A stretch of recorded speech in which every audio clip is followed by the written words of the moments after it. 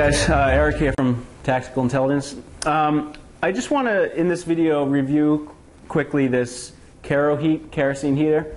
I purchased it around 2 weeks ago. I've been using it for about that long of a time, and I just want to say it's a fantastic heater, off the grid heater or emergency heater, and it's perfect for apartments or a rental home that you can't get something like this, like a wood stove. So normally I heat with wood, but I'd like to have some other backups, and just like for you guys to do some reviews. So you might have remembered in the past I did a review on this heater here, the Mr. Heater, the Big Buddy heater. It's a propane one. It pumps out about 18,000 BTUs on high. Fantastic little heater. I really love it. But I also wanted to play around a little bit with the kerosene heaters. I heard a lot of good things about them. And so for the last 2 weeks, again, I've been kind of primarily heating with this, not with wood. And it's done a fantastic job. So let's kind of quickly go over this, the benefits of it, what I like, what I don't like, and compare it a little bit with the Big Buddy. So first of all, I love that it's kerosene. And kerosene, if you've never used it before, it's a really stable fuel. And especially if you live in an area that has a gas station that has a kerosene pump, it's a lot more economical than, like, say, going to Lowe's or Home Depot, where you get like a gallon of camping kerosene for about $10. You can get a gallon at the gas station for about $3.80 right now in my area. So what I really like about it is that it's a very safe fuel. And typically you don't want to store fuels indoors under any circumstances, especially propane. Propane's like a gas, and it tends to, especially if you have a leaky bottle, it will leak out and go to the lowest area in your home, and it will stay there. And if a spark happens or something, it's really dangerous. So you never want to store propane indoors, or even really use it, unless it's the small camping bottles like you use for this. The kerosene, though, is stable enough that I feel comfortable storing it indoors. And if you notice, it's a lot like diesel. You can take a match and put it right into the kerosene. It's not going to do anything. It just comes, it extinguishes a flame. It's really hard to light unless you have a wick, something like a paper towel, or like in this case, this heater has a wick as well. So just so you know that I'm not using water here, I'm going to pour it back into the heater. Actually dripping a little bit. Okay, so that's really the first benefit of heating with kerosene.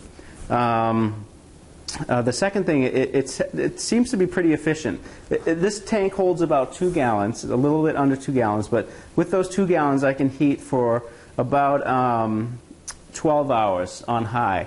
And when it was in the low teens or single digits these past couple of weeks, I pretty much heated with it the entire day. I would fill it up twice during the day. So if you calculate that at about $4 a gallon for 4 gallons, it's about $16 a whole day. Now, most of the days when it hits around upper 20s or 30s, I didn't have to keep this thing running the whole day. I would only keep it part way. So let's kind of just take a look at the functioning of this heater, how you light it. There's really 2 ways. It comes with little batteries, like D batteries that you can put inside, and it has an electrical starter. So we'll kind of show in here. I'm not sure if you can see with the camera, but we'll do our best. If you crank this little knob here, push the auto start button, and you might be able to see this glowing element there. Now that element, when it gets in contact with the wick, you can see here, you can see that it starts the wick. So that's one way of starting it. And it takes about 5 minutes to get this thing rocking and rolling to where it's producing enough heat that it produces a nice solid burn. So I'm actually going to extinguish it just to show you another way of lighting it if you don't have batteries. So another way is just with a match. And it's a really simple process. But you just light the match. Same kind of thing. You want to crank this up. Lift this thing up and just touch the wick, and then it lights that way.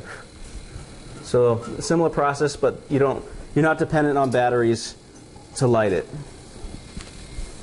Okay, so this thing's been running for about 5 minutes. It's usually about how long it takes to get a good burn going. So basically, I just wanted to talk about some of the other things with this heater.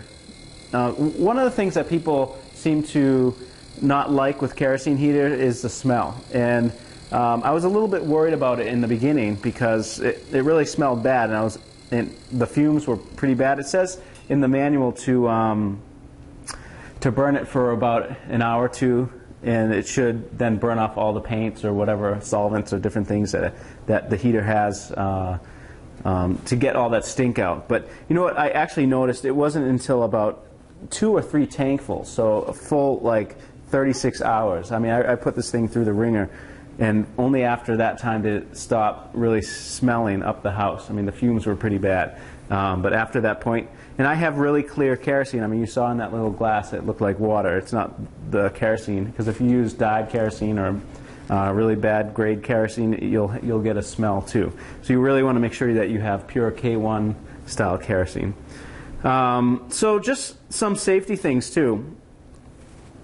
What I like about it too here is that it has an auto shut off. So if it detects, similar to the Big Buddy, if there's low oxygen and there's potential for carbon monoxide poisoning, because carbon monoxide forms in the presence of little oxygen, it will automatically shut off. And same with this heater. Both of them have that. I do have a couple of carbon monoxide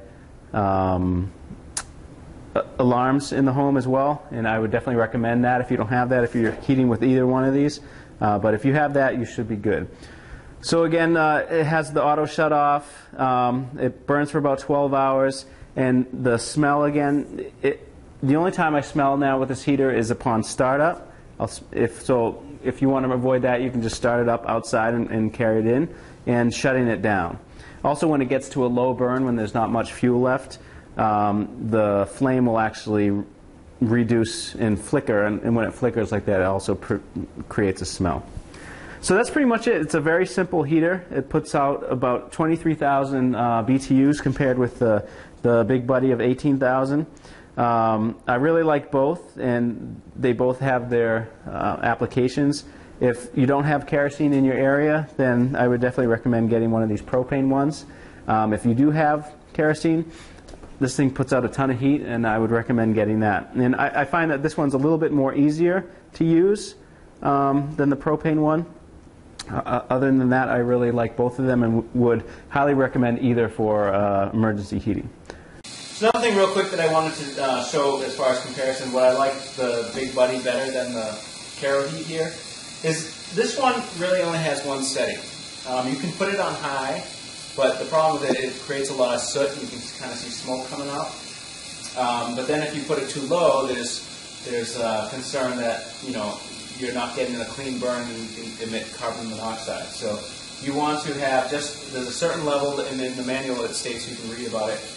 It's not dangerous or really complicated to keep it at that heat, but it only really has one heat, so it's constantly putting out 23,000 BTU. You can turn it off and on, so if your house or your place gets too warm, you can just shut it off. But it's not as variable in temperature as like the Big Buddy. This one here has 3 settings. There's like a low, where just one of the elements glows, a medium, where I think one of them glows hot, and then a high, where both of them glow hot. And so the temperature differential is a lot easier or better to control with the Big Buddy than this one. If you don't care about turning things off and on, really it's not a huge deal, then this one's fine. Otherwise, if you really want more of adjustable heat, then the Big Buddy might be a better choice for you. One thing that I forgot to mention was with kerosene that I really like is not only is it really safe that you can take a match and extinguish it, so you don't have to worry about spillover in most cases. The other thing that is great about kerosene is that it's extremely stable in the sense of storage. So I still have kerosene from 15, 20 years that I have in the camping cans, and the stuff works great still. So as far as a fuel that will last for a long time and store for a long time, kerosene is a clear winner.